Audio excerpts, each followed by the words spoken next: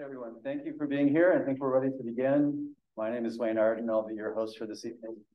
I would first like to introduce to you Professor William Selecki. Just a bit of introduction about his research efforts. His research has focused on urban environmental change, resilience, environmental transition generally, and urban climate vulnerability and adaptations specifically.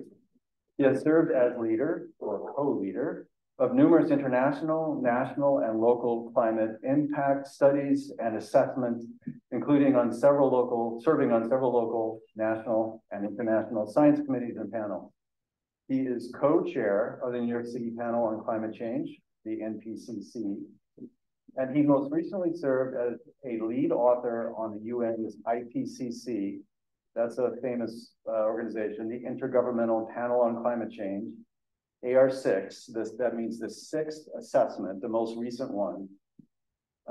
Working Group 2, Chapter 17 on decision-making options for managing risk. He is a co-founder of the Urban Climate Change Research Network, UCCRN, that now includes approximately 1,500 members, and is co-editor of the recent Climate Change and Cities Assessment Report, ARC3, published by Cambridge University Press. He also serves as the co-editor of the journals Current Opinion in Environmental Sustainability and the Journal of Extreme Events.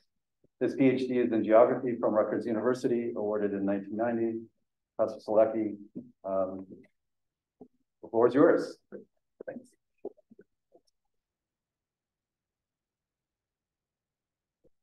Maybe is it okay if I was supposed to do the mic? I have to make contact with the mic. Whatever works. Well, but be here. I'll be here. That's fine. But I have to look up here just in case so I know what slide I'm on. So anyway, thank you very much for inviting me today. It's really a privilege to sort of get into this space to sort of talk about some of the work that I've been doing and others. I will say in advance that it is Climate Week. The excitement, you probably feel the excitement this week in New York City. So I've been at Climate Week events all day, and then I have to go back out into the world, into Climate Week soon after my comments. So I apologize in advance. I'm going to be one of those guys who will creep out the door. So I apologize. I would really like to hear more of the discussion. But again, it's lots of things going on. What I'm going to talk a little bit is sort of setting the stage, right, for some of the issues. And now, if I can remember, this is behind the scenes. Who knows everything? I'll do it. Okay.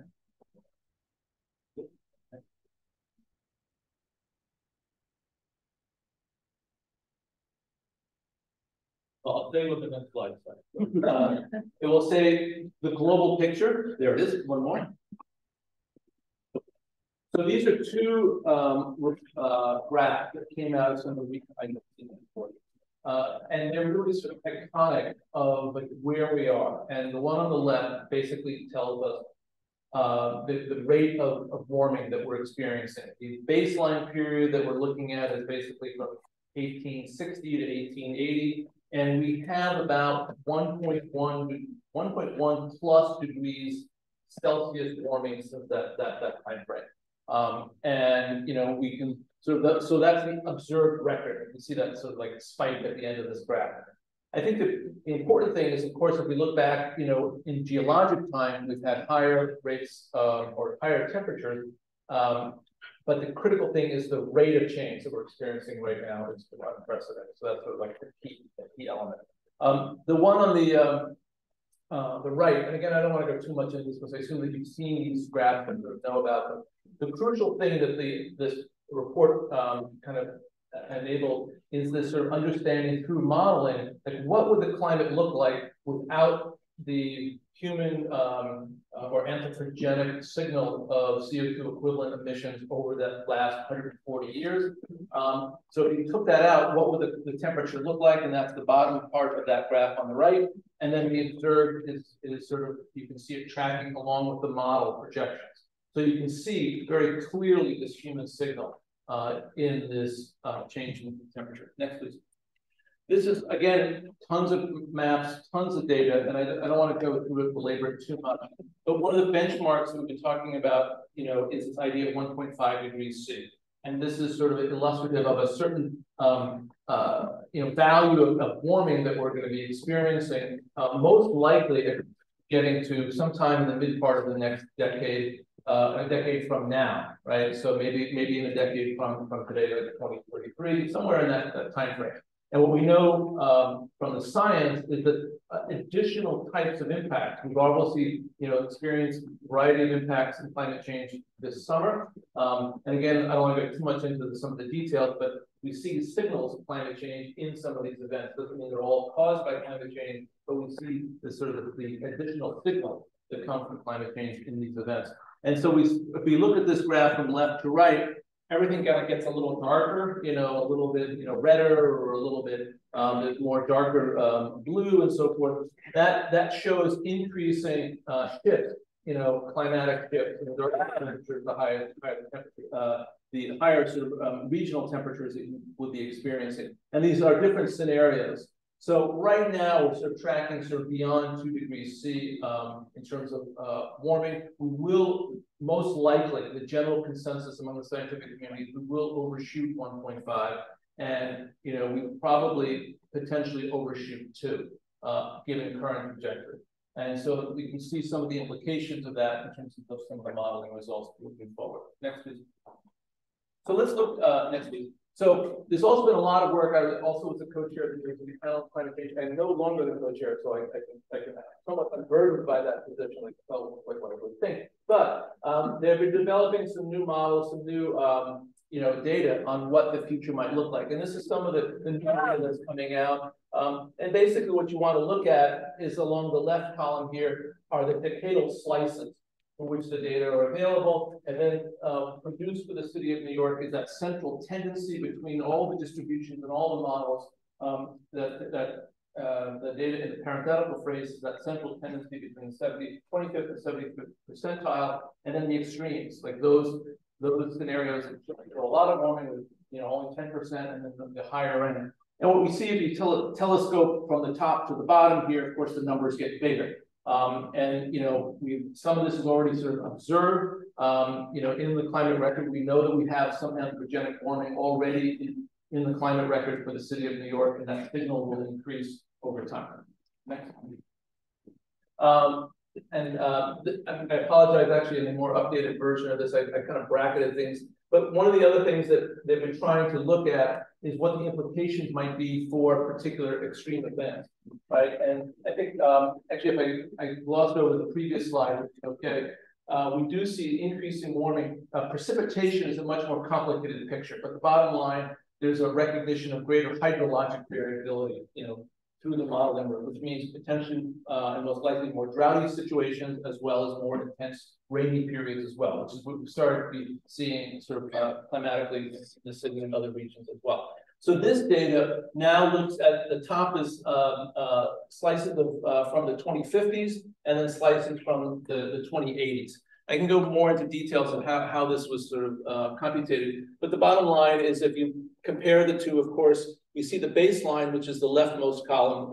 The numbers are concurrent, so 17, 4, 70 as you kind of go down through the line. The things that we might want to kind of key in on are the days above 90 degrees Fahrenheit, so we're not dealing in Celsius anymore, both in the 2050s and the 2080s. And if you toggle from left to right, you see those numbers start to pop up in the 2050s and the 2080s. So the bottom line is this sort of increasing, temperature, and particularly above 90 degrees, which is generally the threshold the city of New York and many other cities in the region use as the baseline for heat wave. When you have 3 days above 90 degrees, it's not a scientific measure, it's sort of a convention.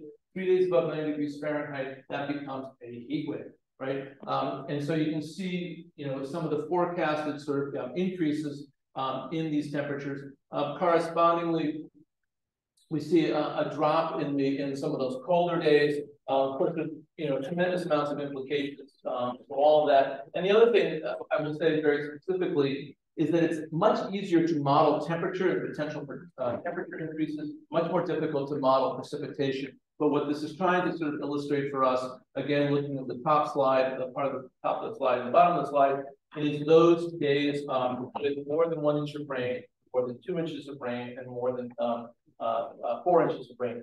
Recognize, and this starts to get into sort of the interstices of like the built environment, like how large are the storm drains, how are they designed? Do we have to start to think about retrofitting some of the infrastructure to handle large runoffs? We see this even this past summer, these described as colluvial flooding events. We saw it up in Orange County. We've seen it in other cases. To some extent, Hurricane Ida in 2021 had that sort of flavor of a large rain event over a very short period of time, really overwhelming the water infrastructure of the region. And of course, the heat waves as well, increasing again, if you toggle from left to right. This past summer, although, it was sort of moderate and, it wasn't that, we didn't have too many hot days in general, but it was still warmer than normal. But, as we look back, and toggle from left to right in this slide, of course, you'll see increased numbers of heat waves, et cetera, becoming part of the landscape of the city of New York. Next. This is another one that's very tricky, this idea of sea level rise. So sea level rise, there is a baseline of sea level rise that's already present in the region. I mean, not to get too much into the historical geology of the region. We know that there was glaciers here and here into the north that sort of suppressed the land surface. Those glaciers are gone. So there is some isostatic rebound. So we're kind of thinking about a seesaw method. So some of the sea level rise that we're seeing in the region is part of that isostatic rebound, but we're also seeing sea level rise because of thermal expansion, warming of the upper layers of the water, as well as glacial melts, the polar caps and so forth. And what we start to sort of see, again, similarly, if you go from top to bottom, in this case going out to 2150, so more than 100 years, and then extending from left to right, these different percentiles. And they've even started to calculate rapid ice melt and the implications that might have for sea level. The bottom line is that this becomes an issue with respect to flooding during extreme events because the baseline is already higher. So if you have a category, if you have a Hurricane Sandy type storm in 20 years or 30 years, there's going to be more flooding just from that same extent because the sea level will be a little bit higher. But the issue becomes if you live in Lower Brooklyn or parts of Queens or even some parts of Manhattan that are very low elevation, you're going to get tidal flooding. A mean monthly high tide tidal flooding, water in the streets. So these are sort of, and we're already starting to see a little bit of that in places like Howard Beach and Old Howard Beach, to make it better. So we start to see signals of climate change already kind of connecting. Okay, next. So that sounds like a downer, sounds rough, sounds difficult. The bottom line is the international community and the city of New York has recognized, yes, there's a challenge, but also that cities are this great opportunity for responding to climate change, right? So globally, it's clear that the urbanization process is part of the solution. So if we go to the next slide. So these are some of the emission scenarios that we see going on, again, from left to right, out to 2100. The top lines are these sort of higher end scenarios of emissions that we're not actually tracking on at this particular moment. We're sort of, if you see the numbers, SSP, somewhere between SSP and SS3 is sort of like the quote unquote current trend, maybe more toward the SSP 2, which is a 4.5 degrees C increase. I'm sorry, no, it's I've got the other unit here, but it's not a green increase. But the SSP2 is sort of more, so it's sort of some gradual increase to 2050 and then a decline in the emissions. Now, why am I showing this graph? More than half the world's population live in cities, about 54%. All of the population growth that we'll see through the mid-century, this mid-century, is going to be in cities, small and medium sized and low and moderate income, but even in the city of New York as well. And that population, even today, is responsible for about 70% of greenhouse gas emissions. So that means that cities can do a lot to reduce their carbon footprint, which is sort of the nature of some of the conversation that we're engaging in here. So go to the next slide. One of the big things that IPCC was looking at, and promoting is not only this notion of adaptation, not only the idea of mitigating and reducing carbon emission, but really connecting them to in the context of development, and particularly development that's sustainable and provides justice, climate justice for all. And the bucket that we've been describing here is climate resilient development. And if we can go just through a couple of these slides, so it's quite clear, this is the IPCC result, that cities provide this great opportunity for innovation, for hands-on experimentation. They sort of simultaneously, you can see some of these co-benefits playing out in some of the trade-offs. So this is like, part of the work that you all are doing, part of the discussion here this evening is really, very much connected to this international. Next, please.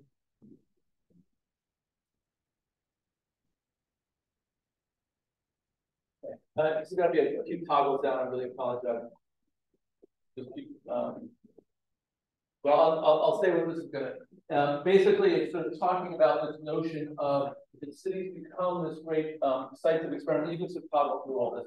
So effective places of linking adaptation, mitigation, and with sustainability for all across a range of different sort of domains: nature-based solutions, infrastructure redevelopment, capital reinvestment, urban agriculture. You can keep on going. You like? I apologize. So one more, I think. Yes, safety nets, public health improvements. So there's a lot going on in cities internationally as well as domestically, and particularly in the city of New York. Next, please. And this is going to be, I apologize. You are good. I know I'm like a pain in the neck, right? Keep on going, keep on going, keep on going. We don't want to hide. Okay, that's good. Go back. There you go. Okay. So how do we do this? What are the ways? This is again from the IPCC, some of the things we talked about, political commitment and follow through across all levels of government. We're seeing examples of that, like this week in the discussions that we're having in the city, but also literally in the city of New York itself in terms of legislation. A institutional framework defining clear goals, priorities that define responsibilities. Again, the legislative domain is a really a very aggressive place where this kind of work can be done. Enhancing knowledge of impacts and risks to improve responses, so getting that communication out, being transparent with respect to what the risks are as well as some of the benefits. Monitoring and evaluation, absolutely key. A lot of stuff going on, a lot of new initiatives, but how do we know they're working?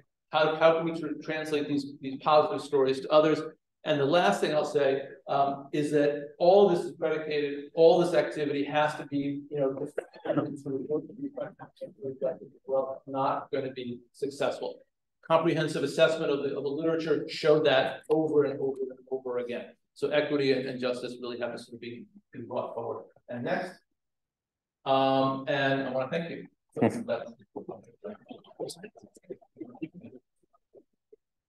Thank you so much, Professor Solecki. I think that's a really nice introduction for what we'll be talking about, which is the Zero Emissions Vehicle for New York City Act, or ZEV for New York City Act. I mentioned my name is Wayne Arden. I am the vice chair of the Sierra Club group in New York City, and I'd like to introduce our panel. To stage right of me is Keith Powers, New York City Majority Leader. He represents District 4, which is quite a large district, going from 14th in the south, I believe, up to 98th Street. Yeah, and right here. And it's very appropriate that he is here today. He is the prime sponsor of this bill and also a CUNY grad, and this very building is in his district. So I graduated from this building. What could be better than that? That's fantastic. Then Sam Wilson, Senior Analyst, Union of Concerned Scientists. Frank Rieg, Revel founder and CEO. CUNY's Kendra Kruger. Professor Kruger is co-founder of Community Sensor Lab, STEM Education and Outreach Manager at CUNY ASRC. That's the Advanced Scientific Research Center. And then Daniel Firth, who's Director of Climate Action Implementation, C40 Cities. And we're sitting in kind of a temporal order. So those of us, the first four of us, have been working on the bill, so we have a very much of a present perspective of the bill. But Kendra and Daniel in particular, I think, can offer us some insights about how do we leverage it in the future. So what has, I think Professor Solecki outlined the challenge. 1.5 degrees Celsius seems very hard to attain. 2 degrees Celsius is at risk. What has New York City done to this point? New York City signed into law the Climate Mobilization Act in 2019, which arguably is the world's most comprehensive legislation to address building emissions. But building emissions are not the only emissions. The second leading source is transportation. And there, New York City has not been as comprehensive in addressing transportation emissions, hence the need for action. And Majority Leader Powers introduced the ZEV, I'll say ZEV, it's just easier, ZEV for New York City Act in April 22 to address this missing piece of the emissions puzzle. And there are really three salient arguments in support of this bill, which we'll talk about. One is doing more to combat climate change. The second is improving the respiratory health of New York City residents, especially in EJ communities. And the third is strengthening New York City's reputation as a business center of sustainability. And now I should just perhaps describe the bill very briefly so you have a sense for what it is. For the moment, I'll describe the current public version of the bill, although that I could say that can change as legislation is introduced. So the gist of the bill is this: it requires New York City to deploy a fully zero emissions vehicle fleet by July the 1st, 2035. That affects all of the classes of vehicles that New York City has: light duty, medium duty, and heavy duty vehicles. And then there are two purchasing deadlines, one in 2025 for light duty and medium duty vehicles, where New York City needs to start purchasing those vehicles, and one in 2030 for heavy duty vehicles. There's very limited exceptions for the city to buy the next least polluting vehicles if for some reason, due to a high price or perhaps a duty cycle that doesn't quite match, the zero emissions vehicle option doesn't work. That is the gist of the bill. But I was going to ask Majority Leader Powers, where are we? But you want to know where we are? First of all, nice to see everyone, and thank you, Wayne, and thank you for all the panelists here. And I'll tell you where we're at, but I want to just say something before that, which is, I think as elected officials, I think as folks in a major city, in a major market, we often underappreciate how much of a market mover or how much of an impact we can have. And you will see, and I'll leave it to some others who maybe know this better than I do, but I think you will see often when states like California and New York, together, especially together, move on a particular, I was just talking about this the other day on a different issue, you can really have a sincere impact. And we know that cities borrow from each other and look at each other. And sometimes don't question whether it's a good idea or a bad idea, but sometimes say, well, Chicago did it, New York did it, whatever, and we see legislation and things like that follow. So what we actually were coming from was we have heard now the former Mayor de Blasio and even this current mayor, Eric Adams, talk about moving our city fleet, usually trying to Earth Day, sometime around there, talk about, or Climate Week, make some announcement around moving our fleet into all electric. And I think something that it was said earlier, what resonates, which is you can make announcements, but often there's not the political commitment or follow-up. It gets worse when you have term limits. I'm out in 2 years. The mayor is out in 6 years. It's like, there is guaranteed turnover and term limits, so there's not often the folks to stick around and make sure those things happen as well. That's why you see mayors make the same announcement or something like it all over again to kind of get their thing. So we put the legislation in to say that when I am sitting on a beach somewhere, hopefully in early retirement, that I will know that this is actually the law of New York City. It's not an announcement that's got to be sitting on another mayor's desk anywhere. So we introduced legislation last year to hold the city accountable for that and to speed up the timeline of it. And it has taken a long time because we have had a number of conversations. And I want to say thank you to Sierra Club, because you guys have been the leads in the city, environmentally pushing to get this bill done. And I've added a lot of urgency and emphasis to that and made sure it wasn't just a bill sitting somewhere. It was a priority. So I want to give you guys a lot of credit.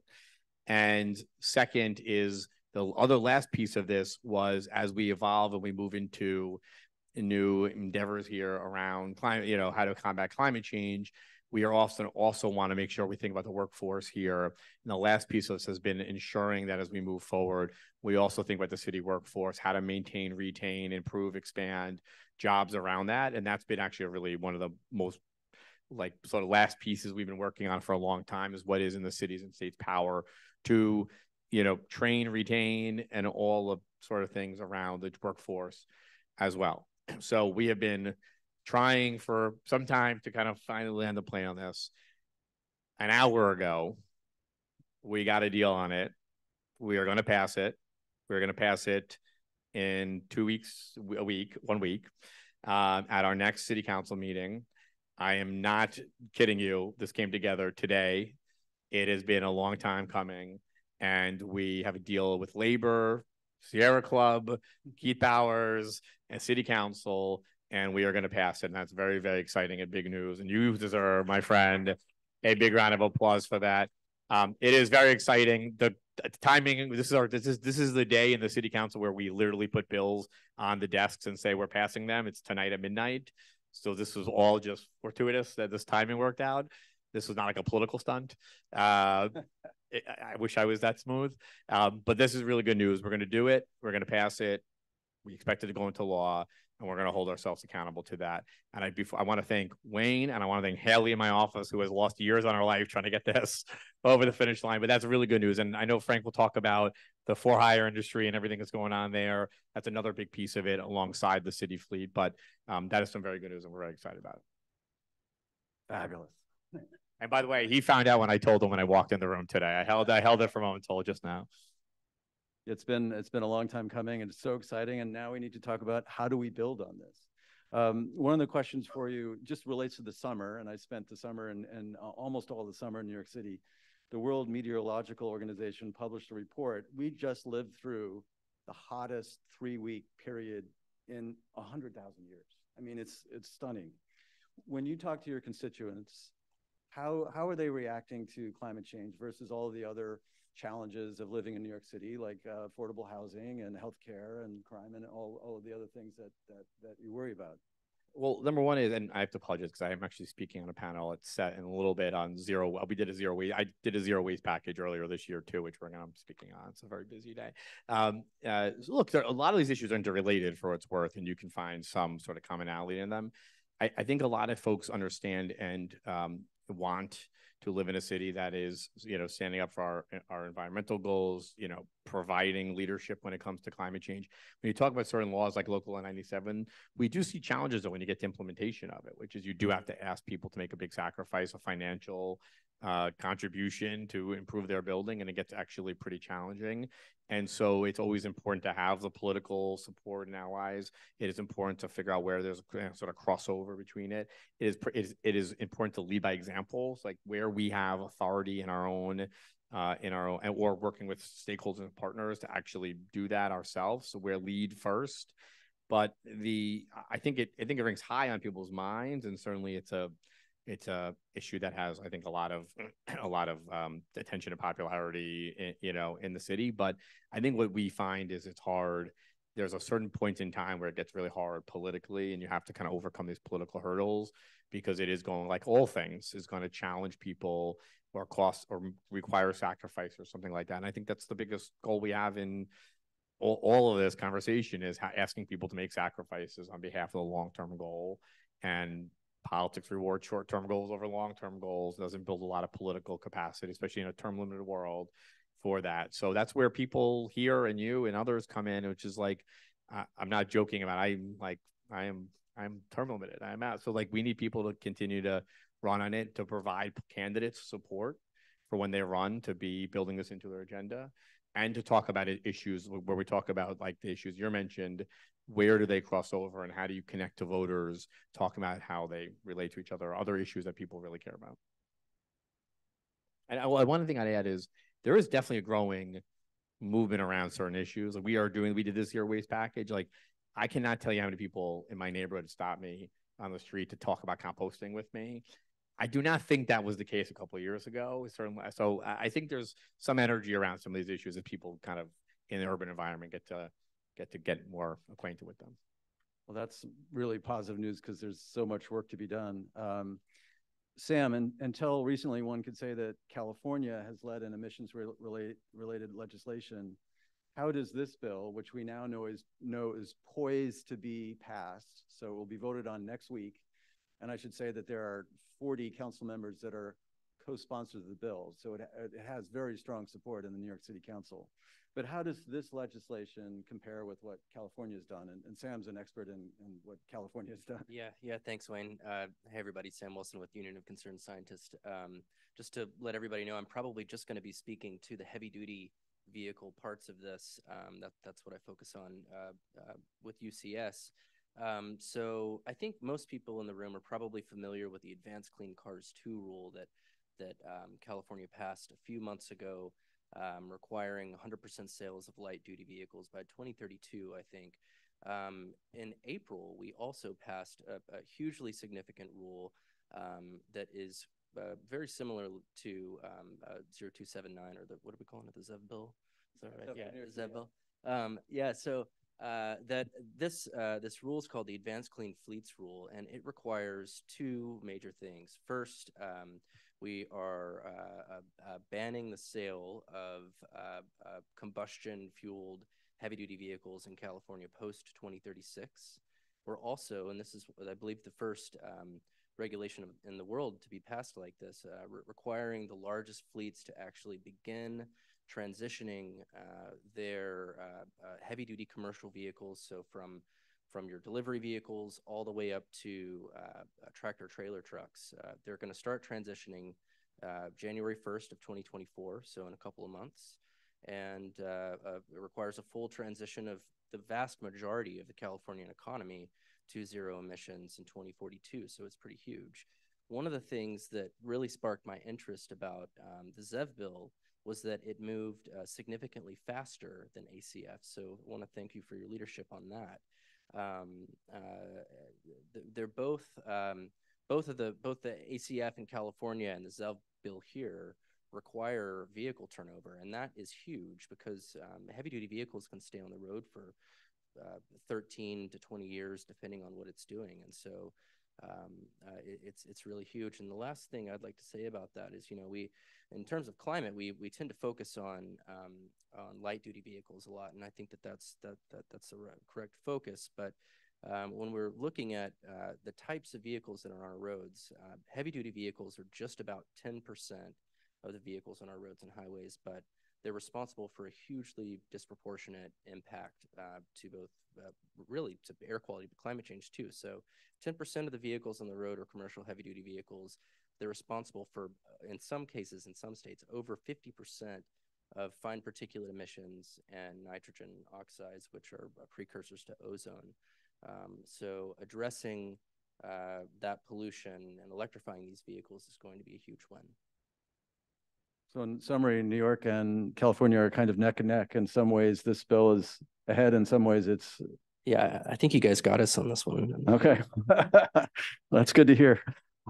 Frank, so a total of 13 advocacy groups supported this bill, but also 5 New York City companies headquartered in New York City, including Revel. And Revel is, I think we New Yorkers are very familiar with Revel. We see the cars everywhere. You probably have the most visible brand of all of these 5 companies. Talk about why, and Revel testified at the hearing in December, so has been very proactive in supporting the bill. Why did Revel decide to support the ZEV for New York City Act?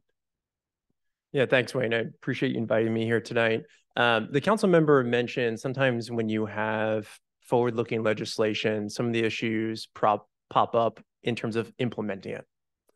And when it comes to 30,000 light-duty vehicles owned by the city of New York going electric, or the recent announcement from the Taxi Limousine Commission and the mayor's office where all 100,000 rideshare vehicles need to go electric by 2030. When you talk about implementing these things, then you have to talk about access to fast charging infrastructure. That is just the bottom line, or else it's not really going to happen. And the reason why is the chicken and egg problem, right? It's very expensive to put fast charging infrastructure in a city like New York. It's the reason why there's really none outside of Revel. And if you're gonna put up all that capital, put fast charging in a city like New York, it better be utilized a lot, or else there's no way you're going to make money and the business case doesn't make sense. And who wants an EV in the city if there's not access to public fast charging everywhere? So here we are, we have the chicken or egg problem. I like to say the EV transition in cities in the US is basically stuck in neutral right now, right? So what Revel's trying to do is we're bringing an integrated strategy to this where we are building a dense network of fast charging infrastructure in New York City. We have about 55 fast charging plugs live today with a pipeline of about 400 plus in the next 18 months, which would be over 90% market share in New York, just to give you an idea of how much we're building. And we're building all that infrastructure to use primarily for our rideshare fleet, but everything will be publicly available. So we started with 50 Blue EVs. Today I'm sitting here, we have 550. And obviously we're going to continue to scale that fleet. And that charging infrastructure we're putting in the ground is powering that fleet. And the rides we're selling to New Yorkers, to the airports and everything else allows us to build that charging infrastructure and to have an economic case for it. But everything we're building is publicly available. So that's going to allow folks like the city of New York, when they do electrify 30,000 light duty vehicles, they're going to need places to charge. And they're going to need reliable, accessible spots throughout the city. And Revel can hopefully help in a big way to charge that fleet. When you think about 30,000 vehicles, you have to put that into perspective. Last time I checked EV registrations in the city of New York, 30,000 is more than the total amount of EV registrations for private citizens in New York. So just gives you an idea. You electrify 30,000 vehicles is a big deal. You electrify 100,000 rideshare vehicles, that's a big deal as well. Green Rides Initiative. Just go outside yourself. Look at license plates of cars that go by you. If they start with T and end in C, that's an Uber or Lyft vehicle. Obviously, if it's a blue one, it's a Revel. There's a lot of those in Manhattan. So imagine if all of that's electrified. Anyway, I'll stop talking, but it's all really exciting stuff. Just to put a number on it, in the U.S., approximately 80% of the economy is driven by the private sector. So I don't know how we can tackle climate change without embracing and involving the private sector. So it's terrific that Revel had stepped up. Kendra, there was, in talking in advance of the panel, we discussed a really exciting study that the medical school at USC made public earlier this year, I believe in February. And what that study found is that the adoption of zero-emission vehicles or EVs in general, that category includes plug-in hybrids, has been so significant in California that California is seeing health-related benefits. So the number is for every 20 ZEVs per 1,000 people in a specific zip code, there was a 3.2% drop in the rate of asthma-related emergency visits to hospital. So you are pioneering a fantastic program with sensors that your students are helping to program around the city to measure pollution. Talk us a little bit about that work and how perhaps that work could relate to the bill now that we know the bill will pass, and we're going to have to start to think about how do we measure the effect of the bill. Yeah, it's going to be super important to track the effects of what it's going to look like, the impacts on air quality. And CUNY is super interested in being part of this research and tracking things on air quality and also the health effects. And I think what's really important, the approach that CUNY wants to take is how do we do this research with and at service to the community so that community members are not only informing the research that's happening, but also participating in the research. So we're looking at, there's many different participatory research programs that are starting to form and coalitions that are forming with a lot of grassroots organizations. So for example, there's a really great launch just yesterday here at the Graduate Center. We launched the Climate Justice Hub, which is going to be a great partnership between CUNY and New York Environmental Justice Alliance, which is a collection of different grassroots community organizations across New York City that is going to allow for a lot more of these conversations to happen with community members to really see like what is the most concern. Like obviously we want more data on this, but there also needs to be more literacy, more research, more resources connected. And as we're seeing in those conversations, there is much more awareness about air quality and the effects of what's causing bad air quality and health effects. And the program that I run called the Community Sensor Lab, we held a community listening sessions where we wanted to know, we had this technology of building low-cost sensors with Arduinos. So similar platform of, making robotics sort of things, but using those to actually do different types of environmental monitoring. So we could have done a number of different monitoring, went to communities, we're like, what do you want to know? And we ended up forming quite a strong relationship with a community in Red Hook, Brooklyn, because they're very concerned about the increased traffic that's going to be possible with an Amazon last mile warehouse facility that's being built in that neighborhood. So we're like, okay, let's figure out how to build these kind of air quality sensors. And so for the past 2 years, we've actually been training community members in our lab at the Advanced Science Research Center in environmental technology, basically understanding like deeper how the sensing technology works, having more literacy around this technology, and understanding data as well, so that as we see these changes that are happening, how can we measure, how can we say, like, see in certain communities that have been most impacted by poor air quality or other environmental factors, that some of these changes are going to be making differences. And we can use that data to then go back, and tell the story to say, how can we do more now? Like, what's the next step of that? So there's lots of great other coalitions happening. We're partnering with Mount Sinai to do more of the connections with air quality, public health data. We've got a great atmospheric research observatory on the roof. The Advanced Science Research Center is up on the south end of the City College campus in Harlem. And we kind of got a great vantage point there of monitoring air quality in Harlem and in the South Bronx, where historically there's also been, they've been disproportionately affected by many climate crises. So I think just looking into how can we start monitoring these things, and what are the effects of these policy changes going to have, and how can we start to communicate that and have more conversation so that everybody's sort of involved in those discussions and that information. That's terrific that you're interacting with Mount Sinai. It's really important, I think, to get the medical community involved as well. And just an interjection, I 2 years ago spoke to a prominent physician at one of the major systems, and one of the problems that her hospital suffers from diesel ambulances that idle outside of operating rooms, and those fumes drift into the operating room because the operating room the emergency operating room has to be very close to the entrance. And those fumes drift in and affect the quality of the air. So it's a completely unexpected problem that zero emission vehicles will help resolve. So C40 Cities, Daniel, not everyone in our audience perhaps knows the organization. You play a critical role internationally. Maybe you can tell us a little bit about C40 Cities, and now we know the bill will indeed be signed into law. How will it affect other cities? And you work with quite a network of cities. Sure. So C40 Cities, for people who don't know, it's a network of about 100, not quite the world's largest, but we like to say the world's greatest cities who are coming together to work on climate change. Pardon me. And it's really trying to bring together mayors at a political level to work together, to share ideas, to steal ideas, to borrow ideas, also to compete a little bit between each other to try and prove that they are the best. You know, we're doing the most advanced policies. We're moving faster than you are. To, you know, don't underestimate that as a driver of mayors and politicians more generally. And I think the excitement or the interest in this bill or any of these kinds of policies is it kind of speaks directly to C40's theory of change. We will support mayors and politicians and cities to introduce the most ambitious policies they can.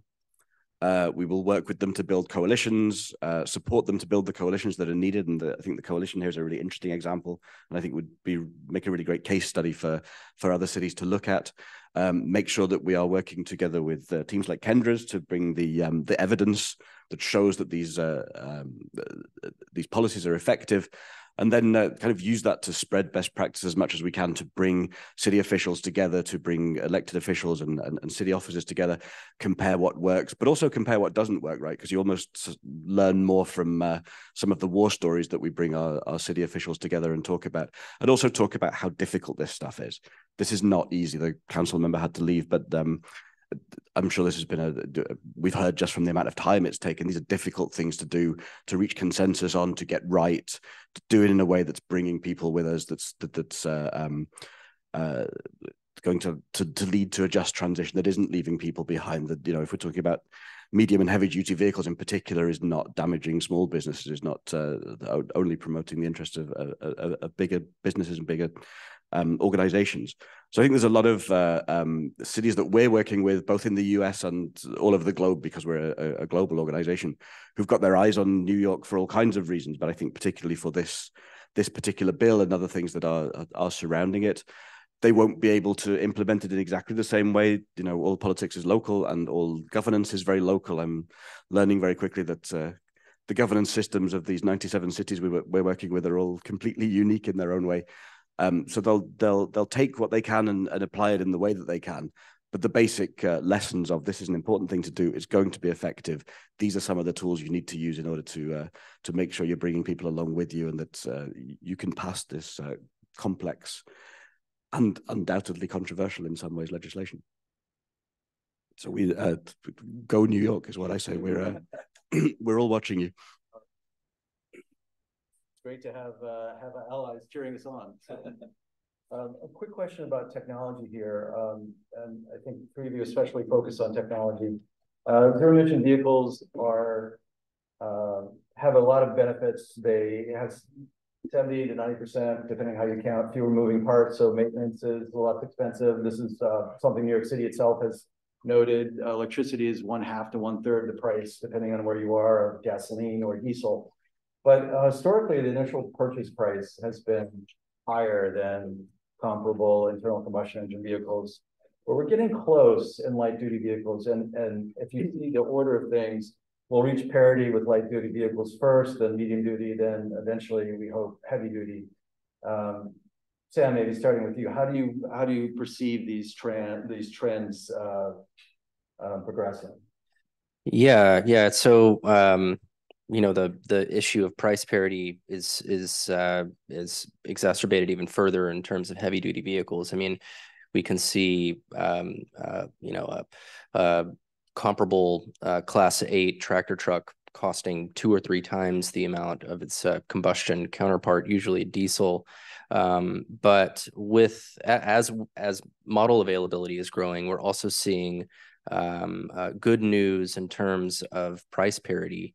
We think about 5 years ago or 10 years ago. I mean, the conversation around heavy duty vehicles was largely, how can we increase efficiency to reduce emissions? And now we have the technology to actually electrify these vehicles.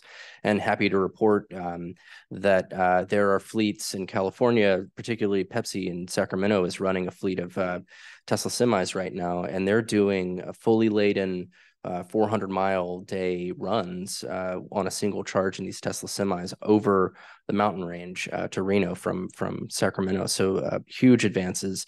But to directly answer your question there, the research is showing pretty much across the board that we will reach total cost parity.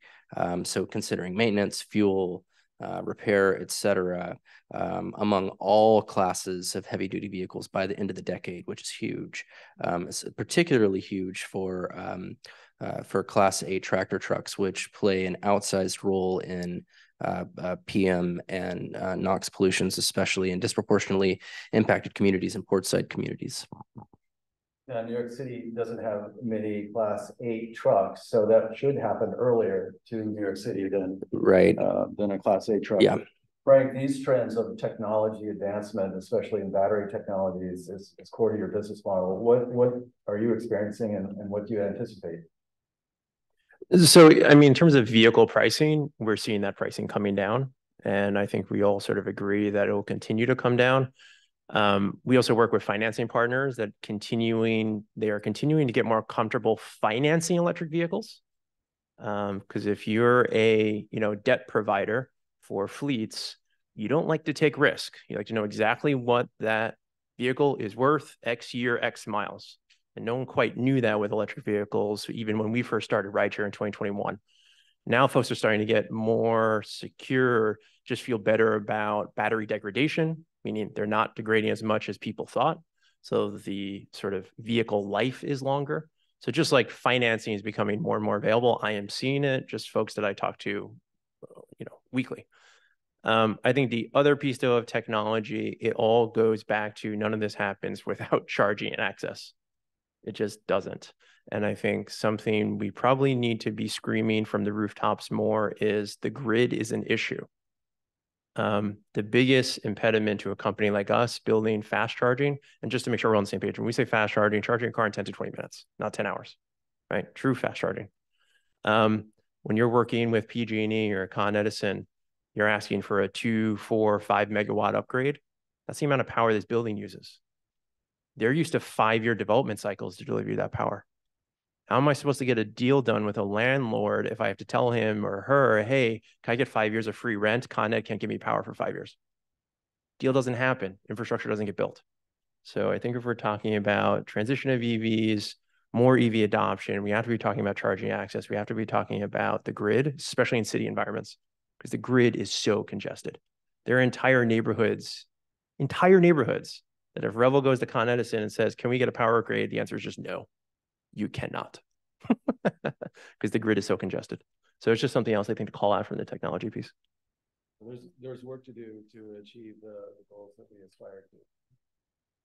Let's turn to businesses. New York City can only pass laws that affect the vehicles that New York City itself uses. The laws that affect consumers and businesses are the purview of the federal government or states that choose to follow California's emission laws and regulations. In the Plan NYC document called Getting Sustainability Done 2023, the city called out idling offenders. And the top 5 are LabQ Clinical Diagnostics, Amazon, Con Ed, Verizon, and Merchants Auto Group, which is a fleet management company. So how could the ZEV for New York City Act serve as an example? How do we urge the private sector to move faster now that New York City will be doing this, will be moving faster? And just a word about Amazon, I find that example discouraging. Amazon issued a press release in December 2021 stating that 2/3 of its fleet in Paris is comprised of zero-emission vehicles. It's nowhere near that in New York City. But to be fair to Amazon, they have done some good things related to climate change. They were co-founder of the Climate Pledge, which is a commitment to meet the Paris Agreement goals 10 years early. So maybe there's room there to nudge them to move faster. Just going down the line here, what are your thoughts? How do using New York City now moving faster to deploy zero-emission vehicles, how can that affect businesses? Well, I think one of the great things about the ZEV bill is I believe it has bipartisan support, and I think it could be something that is replicated in other cities, particularly those in blue states and red cities like Atlanta or Miami. It's going to be different. They don't reflect New York City in many ways, so it will be different. But that's a huge thing about the bill.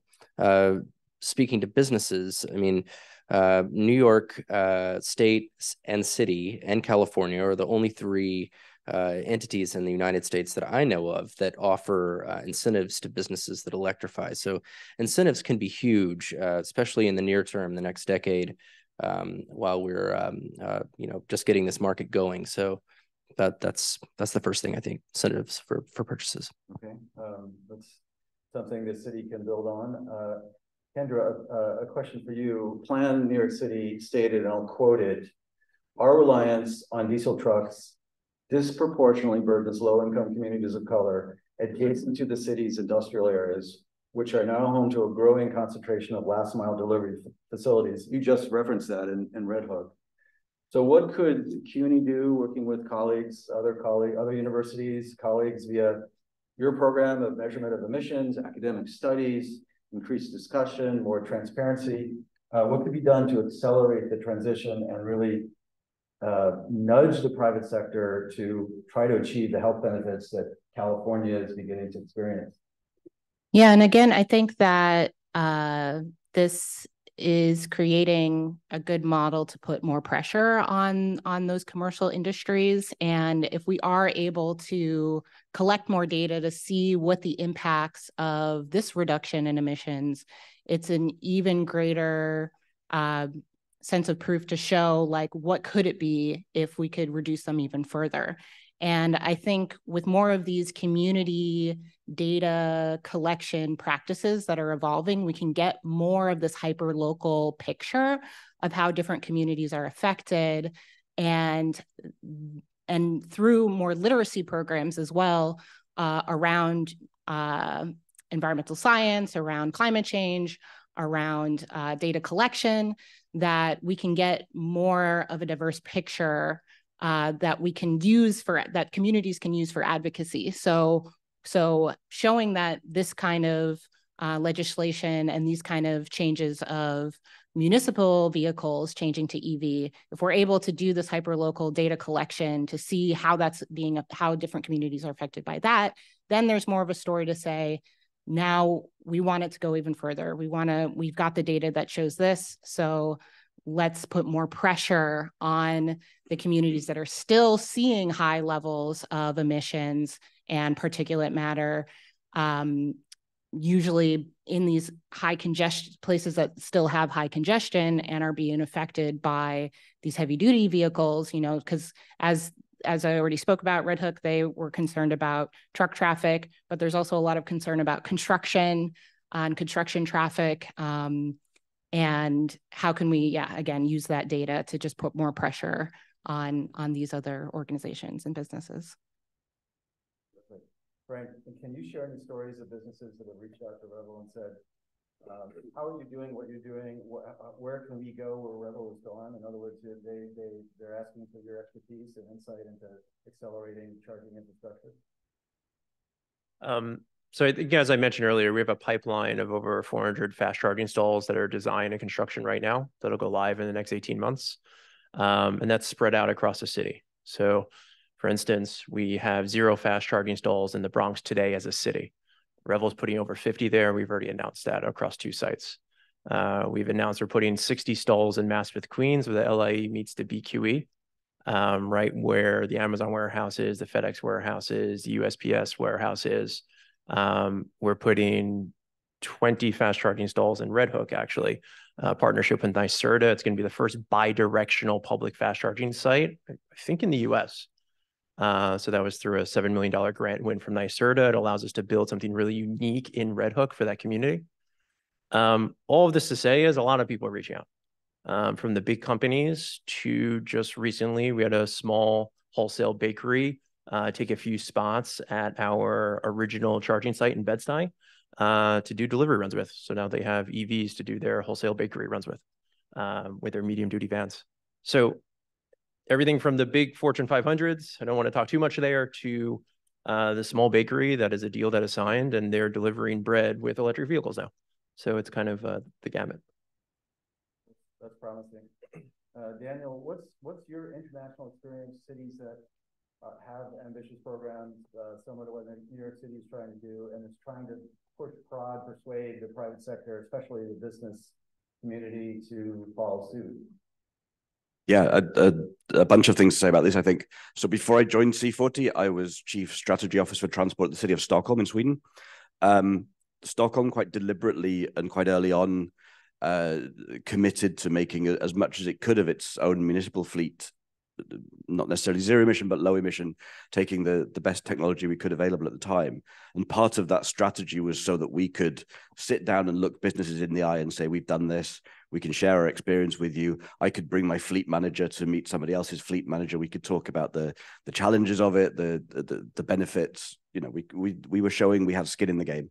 And I think I've seen a number of cities do similar things as a way of kind of showing, we get it, we know this is hard, we're there alongside you, we're going to go a little bit in advance, we're going to make sure the charging infrastructure is there because we need it too.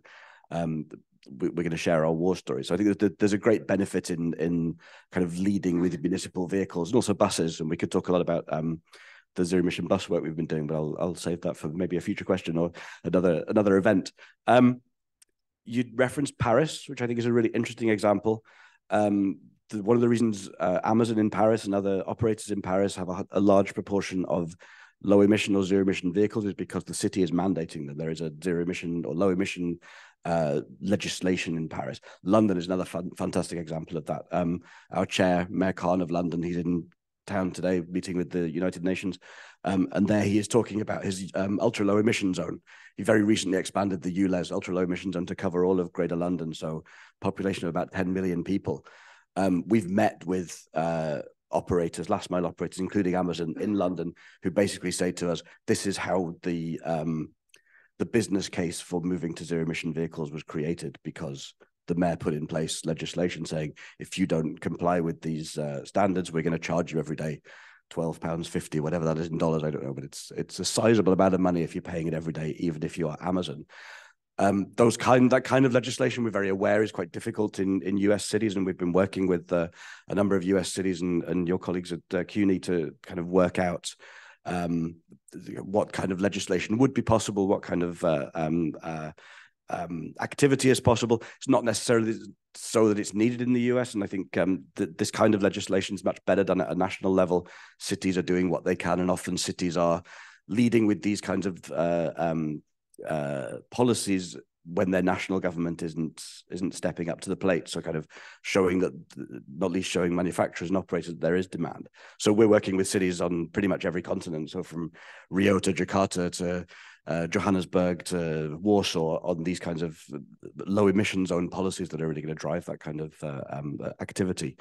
I just want to say something else about Amazon, or more accurately, the Climate Pledge, which was founded by Amazon. We yesterday announced a partnership with the Climate Pledge. We are working with 6 cities in Latin America, 4 cities in India, again, to work out what can these cities do using the legislation they have, using the powers they have, to try and persuade businesses and the businesses that the Climate Pledge is bringing together. You know, you've made this commitment. Now is the time to show that you actually want to do those things, and we're going to lead with these 10 cities in India and Latin America. And that will be things like low emission zones in Rio, but it could also be things like scrappage schemes. And in particular, the freight industry is really complex in every country, but in some of these countries is particularly difficult. It's often like the companies that own most 1 or 2 vehicles. It's a person and a truck. How do we make sure we're bringing those people along? This the transition can't only be a thing that Amazon can afford or that Anheuser-Busch can afford. It's got to be, small businesses have got to be able to be brought along. We've got to find business models that are going to work for them. I was talking to someone in the audience about trucking as a service and how can we use those kinds of policies. That's what we're going to try and explore together with our partners at the Climate Pledge, funded by Amazon. We can all have opinions about Amazon, but in this particular case, they're going to work with us to try and find some of the solutions. That's very good news. I would just urge them to accelerate their efforts here in New York City as well. For anyone on the panel, just quickly, I think we should say something about consumers, because it's something that we in New York City and New York State are not so far advanced with. If you look at the numbers through June, per the California government, the market share of electric vehicles, so this is both zero emission vehicles and plug-in hybrids, was 24%. And if you compare that to the statistic for New York State, New York State doesn't have a first half statistic for 2022, the number is 1.3%. So we in New York City, as part of New York State, have a long ways to go to convince consumers to embrace zero emission vehicles. For anyone in the panel, do you have any thoughts about this challenge? How do we accelerate efforts so that New York City and New York State can get more consumers to participate in the market? Does anyone have a thought? I mean, I mentioned it twice already, but charging access. Okay. So I'm just going to keep up, stay up here and keep saying that. Why would somebody in Crown Heights, Brooklyn, where I live, get an EV? Where are you going to charge? Closest station would probably be Revel Station, actually, in Bed-Stuy, but even that is a couple of mile drive. So it's just really hard to say with a straight face, consumers, you should get EVs in New York City when there is no access to public fast charging, because it makes it really difficult to own a vehicle. Kendra, is there a role as a leading institution of higher learning that CUNY could play here, in awareness perhaps? Or are you seeing, is it a generational thing? Do you find that students I know this would be sort of an informal kind of poll, but do you find that students say, I'm only going to own a zero emission vehicle, or is it, what's your experience? Well, that's a tricky question to answer with most of the populations and communities that I work with that maybe are more using public transportation and not so much buyers of vehicles. So I don't know. I think even maybe part of it is also conversations around like moving more to public transportation, let's say, like, and having better services of public transportation so that it that we can also serve like a wider population of users and moving, like, this is a good legislation to move public transportation towards electric vehicle usage. But I think I think that definitely younger generations of people are, and I don't know if we're going to talk more about this, but definitely much more concerned about the effects on the environment and making more choices in that way, and thinking also just in general, like more about the social connections between technology and climate and our communities as well. We're a little pressed for time now. It's after 7. I want to move to the sort of the concluding question, but a follow-up, which was part of another question. So to what extent are your students interested in working in sustainability? It's, if you think about it, it's fascinating. It affects all disciplines of engineering. So if you use a wind turbine as an example, it's aeronautical, mechanical, electrical, there's chemical, if there's a battery storage system nearby. You need IT, computer science, the programs to run it. So there's enormous opportunities. Are your students seeing that? And you've got a potential employer sitting next to you. So Frank, what kind of skills are you looking for? So it's a dual question. Sure. So I would say definitely from the students and even the community members that I work with in our educational programs, are the most inspiring thing to me is that folks are thinking about things much more interdisciplinarily, and also from a place of, like I was saying, a place of like human connection. Like, people want to feel connected and a sense of purpose and a sense of morals in the work that they do. Even in the STEM students that I work with, you know, I came up through engineering degrees, and I would say when I was doing my bachelor's and master's, there wasn't a lot of space for talk around like the social implications of technology. It was more like, well, that's not for us, that's for the social scientists to decide and figure out how this technology is going to be used in the world. But I don't think that's the case anymore. I think that there's much more space and craving to do work for good, and to do science and do technology for good. And in ways that are going to be healing for our world, and like understanding the damage that technology has done in the past, and figuring out ways that we can engage with that in more creative ways. So I think that creativity and that interdisciplinary way of thinking and more holistic way of thinking is something that students want and are even looking for in jobs. You know, I think that even, you know, I would say a lot of CUNY students are very are job driven. You know, many students are trying to support families and are first generation students and so forth. So that's important to them, but there's this conflict because they want to go into tech and business, but at the same time, they want to do something that's going to be serving their community and not kind of go into these same sort of extractive companies that they have seen the damage that they've done in their local communities. So I think there's more of a desire to find these kind of green tech, eco-tech jobs that are also socially responsible.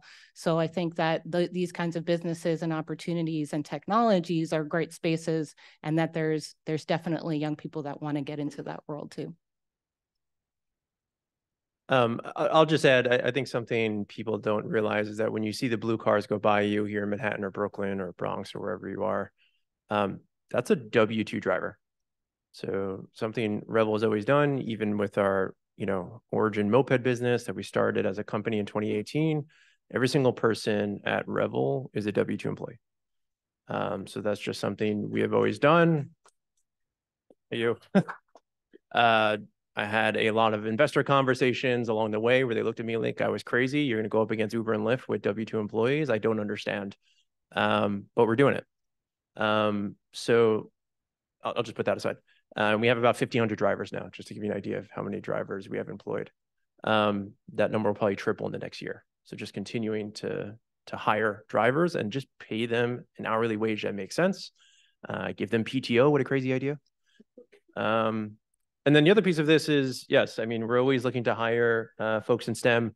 We have a 40-person engineering data product team. I'm not a technical CEO or technical founder. I'm a former chef, environmental science degree. I'm as non-technical as it comes. Thankfully, we have a CTO though. So always looking to hire there. And then obviously we're an operationally intensive business. So we probably have another 100 folks between rideshare operations, moped operations, infrastructure operations. And those folks come from a variety of backgrounds. So we're always looking to hire either three of those buckets. Let's try to begin to wrap things up. Last sort of long form question. What would you like to say that I didn't ask, a point that perhaps you want to make? Is there, Sam, is there anything that you additional you'd like to say? Yeah, I mean, well, I mean, how much time do we have? Yeah, so, well, you know, one thing that we've talked about quite a bit is cost and charging. Chicken and the egg issue with light duty. It's somewhat the same with heavy duty. Public charging is definitely going to be key in transitioning the Class 8 tractor trucks, drayage trucks included. And that's something that we've been working a lot on at UCS with our partners with the West Oakland Environmental Indicators Project. So just wanted to share some good news in that front, that the Port of Oakland, which is the second largest port in California and one of the largest ocean ports in the country, recently received a grant from the state of California that's going to increase our ability to support drayage trucks from 50 to over 1,000 by the end of this grant's implementation. So things are headed in the right direction. And we just have to keep passing bills like 0279 to make sure that it accelerates. Couldn't agree more. Right. I'll just add one thing. I just feel like we're at a moment in time in 2023 where you can really feel the momentum of this EV transition, everything from the Inflation Reduction Act, which is very real for a company like us, to federal grant funding opportunities, which is very real for a company like us, to investor sentiment. Everybody feels like this is happening and we need to put money behind this. And then maybe for this conversation, just a sentiment of public-private partners really working together. Whereas maybe when I first started Revel in 2018, you didn't quite feel that yet with, you know, urban mobility, electric mobility. Whereas now I feel like doors are being opened. People realize the only way we're going to make any progress is people coming together, both on the public and private side. And I'm seeing it. So it's exciting and it needs to happen. Because nobody can do this alone. This is too hard. I think you said it. This is really hard. It's really hard. Yeah, I think I think just something to keep in mind, like moving forward, is how the messaging and communication and rollout of all of this implementation happens, and how do we continue to maintain connection with local communities on how the rollout happens. You know, is it going to be certain fleets in certain neighborhoods, and how, like, you know, just keeping those avenues of communication open, and continuing to share where things are at, how it's working, what the technology is all about, so that everyone remains part of that conversation, and to start to hear, because I'm sure there will be things that we can't anticipate and challenges that we can't anticipate. So it's always like good to keep those modes of communication open, and have as many people at the table as part of that implementation process and decision-making process of how it moves forward and evolves. And, you know, as we create more of these coalitions between business and legislators and community organizations, that everybody should be part of that, and researchers as well. Like, how do we create more spaces where we can have these conversations in collective ways? I think is going to be important and impactful. Daniel, any last thoughts? I think just to say we need to all be keeping our eyes on the cities that are leading on this, and they're cities you might not be expecting. It's places in Latin America. Latin America is absolutely the leader in this process at the moment. We need to be learning from them, seeing how they're doing it, copying, replicating the things that are happening there. In the next few years, it will be India. There's a reason that we are working on this new project together with the Climate Pledge in India and Latin America. It's because they're really leading the way. And I think that's incredibly exciting. There's a lot of really exciting stuff coming out of Africa as well. I saw a Kenyan manufacturer has just put the first electric bus on the road in Nairobi in the last couple of days. And I think we talk a lot about leapfrogging in organizations like C40. This is really happening in this sector, and that's really, really exciting for me. Okay, before we turn to the audience for questions, I did want to do a lightning round. These are kind of fun. They're one word, very short answers. Let's do one warm up. What's your most favorite artist from New York, living or dead? Sonic Youth. Okay. Well, born and raised on Staten Island, so I guess I have to go Wu-Tang Clan, but that's more than one person. Probably say my dad, Alex Harsley. He's a photographer. He's a gallery on 4th Street in the East Village where I grew up. I can't tap that answer. I'm going to say the Beastie Boys. All right. So these next questions, that was just to get it slimmered up a little bit. So these are, I did not share these with the audience, although I shared item 2 with Sam just to make sure I wasn't too far off kilter. The idea is yes or no, or a 1-sentence answer, very short.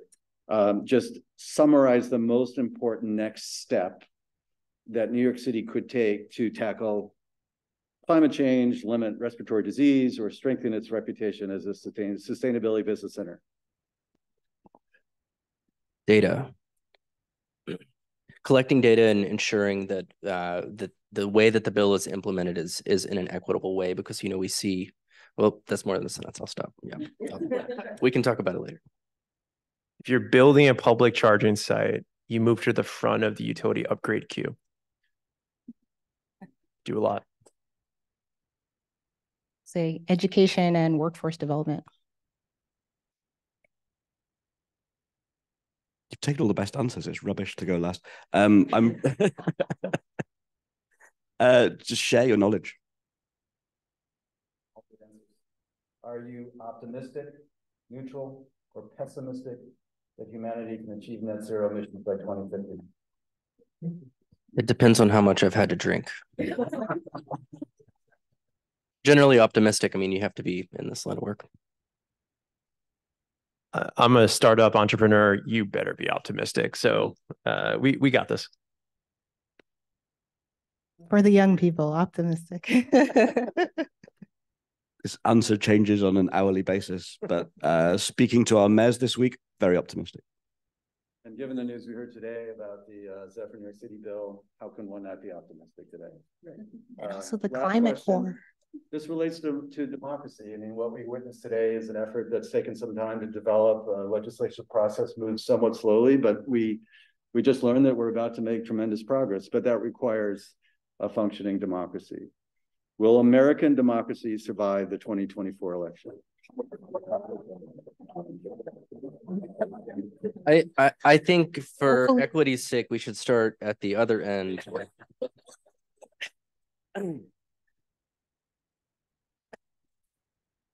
As a foreigner, it's absolutely not my place to comment. But for the world's sake, I certainly hope so. Maybe we'll get lucky and get something better. I've stopped listening to political podcasts. I just can't listen anymore. Yeah. Hot Seat Miracle, all that stuff. I just can't listen anymore. We have made more progress in the past 2 years than we have in the past several decades. So hopefully, if something good happens in 2024, we can keep it going in the right direction. And I would say we have to believe. Yeah. All right. With that, there may be questions from the floor. It's a pretty live room. You can have a microphone if you like, but Yeah, I have a question. First, I just want to preface, first of all, Frank, who was dressed the nicest, I actually didn't like you that much because you were dressed too nicely. But your message about charging is dead spot on. And I've had an EV for 8 years. I've been in EV for 10 plus years in that, industry. And one of the concerns I have, and I'm very happy that you mentioned about fast charging. So New York City rolled out this pilot charging program in a lot of neighborhoods that's super slow, it's level 2, worthless. And I'll see it, and they have 2 spots, and people have to sit there for 8 hours. Like, it's totally worthless. And I was just curious, I know under de Blasio, he got rid of the requirement for garages. But what is the status of charger-ready garages, or at least charger-ready, like when they're doing development, that they're making it charger friendly, so they have conduit in place or anything like that? Because once they pour the sidewalks, they do the roads, they're not doing the upgrades. Like, that's just not happening. So I'm curious if the ZEV bill or anything else touches upon charging, because I agree with Frank. Like, there's only one EV on the market that people should look at, unfortunately, and it all relates to charging. When you want to drive someplace, you need a vehicle. Like, my kid is looking at SUNY's. We drove up to Syracuse. Like, we charged in the parking lot, but it was level 2, so it was worthless. So on the way back, we had to go fast charging.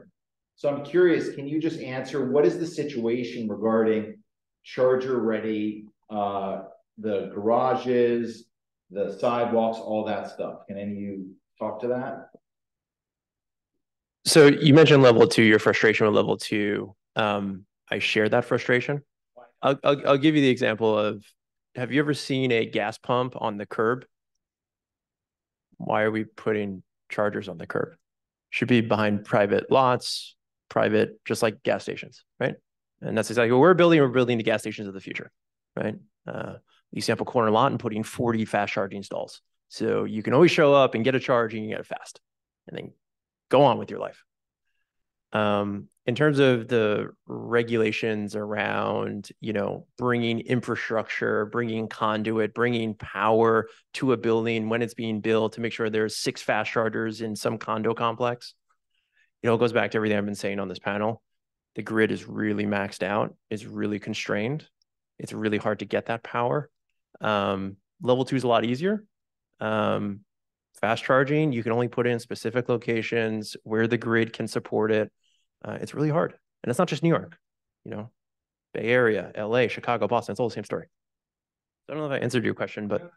In essence, you build the chargers where the infrastructure exists. You don't try to bring the infrastructure to places. Thank you.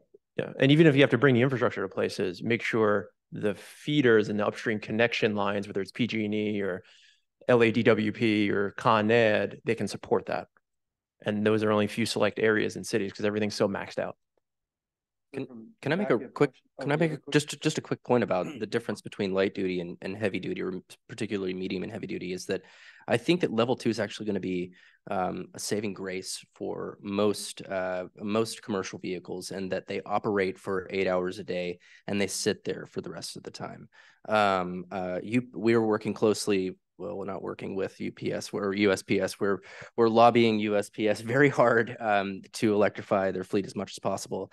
And even in some cases, like basic level 1 charging could work for those vehicles. And the reason why is because, is the way that they're operated in the duty cycle. 80% of commercial vehicles in the US travel less than 100 miles a day, and about 70% travel less than 70 miles a day. So you can easily get that range back. So for example, DSNY's collection vehicles travel on average 14.6 miles a day. It's not very far. I mean, obviously with the, a garbage collection vehicle, it's got a giant battery. It definitely needs level 2, but I think it's, they're sitting for a long time. Just to be clear, my hate for level 2, or the hate that I'm showing for level 2, that's more just when you're putting it, let's say, on a curb somewhere. It makes a lot of sense for fleets behind a fence. Totally makes sense. Yeah, Frank, I'm glad you said this. Hi, everyone. I'm Morgan. I work for Switch. We're an EV charging company focused on deploying chargers in multifamily buildings and commercial buildings.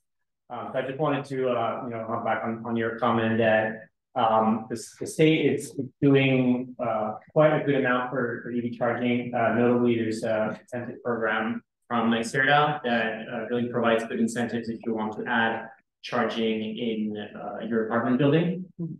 And I mean, I think it's really like an all of the above type of situation where if you don't want the on-the-go fast charging stations to be flooded with people, you have to provide them with a way to charge at home whenever that's possible. And so if you live in an apartment building and you have a car in your garage, you should have a charger there. So that's really what we want to provide. I have also a question for the panel, if I could just ask it. I'm curious, obviously, transitioning the NYC fleet to electric vehicles is, I mean, it's a commitment in terms of CapEx of, putting the bill, buying these vehicles, especially if you're doing it faster than just them being, retired or just the natural switch up the fleet. So I'm just curious, but at the same time, we know that the total cost of ownership of EVs is lower or at parity with fossil fuel vehicles. So I'm curious of how, just curious, maybe specifically for this bill, like how does it work? How is it funded? Is it, more expensive for the taxpayer, or is it going to be savings for the taxpayer? And then maybe more generally, how cities sharing that information and making sure that transition doesn't result in increased cost for the taxpayer at the end. I'm not a member of government, but I can tell you what we argued, and that is that the city will save money over time. It's a matter of perspective because zero-emission vehicles are so much less expensive to operate and to maintain. And so we sent, Sam and I worked on a letter that we sent to Mayor Adams that went into detail on that. And if you look at all three classes of vehicles, that's true by, I think the time frame is 2025 for all three classes. 2030 for total cost. And it will progressively get better as the technology curve continues to improve. And New York City does have an option to help finance this that other cities have done, and New York City itself has done, just not for vehicles. New York City can issue debt, issue a green bond to help pay for it. So there are ways, and there are state programs that New York City can take advantage of. There's certainly federal programs, the IRA. So I think the city will be able to do this. Yeah, the IRA provisions are huge, actually. I mean, while we were writing that letter, the Federal Department of Revenue came out with a rulemaking that interprets the IRA 45W purchase credits and 30C charging credits as eligible to be awarded to non-tax liable entities, including cities. So it's up to $40,000 per vehicle back from the federal government, and 30% up to $100,000 per charger. But I think they have to be located in poverty census tract areas and urban areas, I think, but it's significant funding. Yeah, the Inflation Reduction Act is a 30% investment tax credit for fast charging infrastructure. But there's some small print there that the IRS needs to confirm. Or else companies like us, we treat it as like that could be a massive tailwind or it could be basically nothing. Depends on the small print. So one of them is what exactly is an environmental justice community? What data source are we using for that? We're building in cities mainly. So we generally check the box on building in lower income areas, but I need confirmation. Another one is, what exactly is the total numerator that the 30% will be based off of? Is it just the charger? Is it all the switch gear and the infrastructure that goes into a big site behind the scenes that nobody sees? What about all the soft costs, all the attorneys and the zoning folks and the architects? So just like there's a lot of question marks about the IRA, and the sooner they can just make it clear, the better a company like us can just plan and move forward. And is it real or is it not? So right now we're considering it as this could be big. It could be a nothing burger if there's a lot of small print. It depends. I think we've got another question over here, and then maybe we should wrap it up and we can say in chat. Oh, no, it's a comment. Because, so I'm consulting the work with, I'm gonna create a right? And best time to charge the vehicles is like your phone. So, you know, part of it is charging on the night. So in some ways, the curb is actually the best place to charge the vehicle, because especially in New York City, always a car on the curb after the night. So that could be a good way. And I mean, I understand the argument why, you know, you may not be ideal in all cases, but curbside charging is not necessarily bad thing. And there's also the equity portion of things. Is if they're charging, you know, high speed charging all the time, it's expensive, and you lose the benefit of, you know, switching to electric and saving on gas if you're charging fast charging the time. So you do kind of need like a good mix of fast charging and level 2 charging, so people can get some of the savings back on the upfront cost of paying for an electric vehicle. No, it's good points. Actually, we're very close to being on time. I was hoping we'd sort of be done around 7:30. Is there any other question before we wrap up? One more? Yeah, hi, my name is Martha. I'm with ZEV Solutions, and we build and operate zero emission truck depots, but also looking at light, medium, and heavy duty. And I really appreciate the focus on charging infrastructure. I can't echo that anymore. And so something that we've been exploring and trying to wrap our heads around a little more is interim charging solutions, kind of ways to bring power to a site or charge vehicles without needing that utility interconnect. What do you see the role of that kind of technology playing, especially in a city like New York, and also the viability or even any examples of that? So for heavy duty vehicles, in terms of implementing the Advanced Clean Fleets rule in California, that's going to be huge.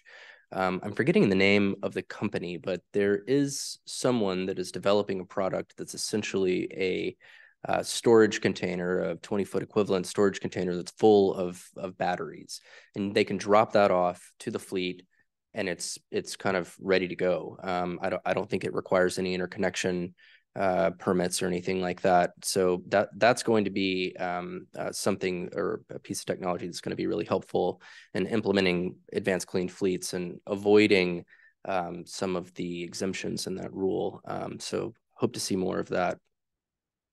Yeah, I wanted to say school buses can play a really productive role because their duty cycle is so specific. And so those big batteries that school buses need for only a certain number of hours a day, you can reverse them. So vehicle to grid technology, they can help New York City mitigate sort of the increased demand that we'll need for electricity. So it's really important we urge the city to focus on school buses early, because they're part of the solution of making it easier to charge vehicles and can play a really productive role.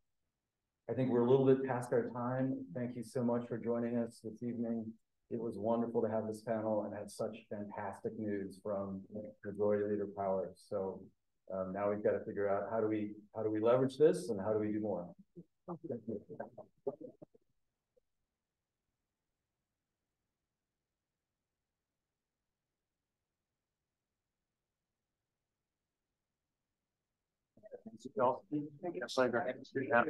don't think we've had. No, we didn't. Daniel. Daniel, Frank. Yeah, pleasure. Thank you. Hey, come on. Yeah, great to meet you.